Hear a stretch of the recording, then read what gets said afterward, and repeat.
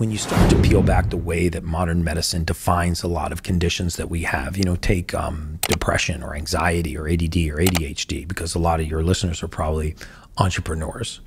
And a lot of entrepreneurs have very active minds, and they've been told they have attention deficit disorder, right? Or attention deficit hyperactivity disorder.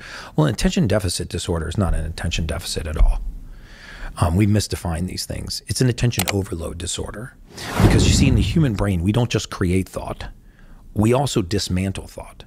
It is just as important for you to be able to create a new thought or feeling as it is to dismantle it, right? And if you don't degrade thought, called catecholamines, if you don't degrade them, then there's a gene that governs this, catechol-O-methyltransferase. If you create thought at a faster rate than you degrade thought, then the mind gets very clouded. And so attention deficit disorder is attention overload disorder. It's too many windows open at the same time.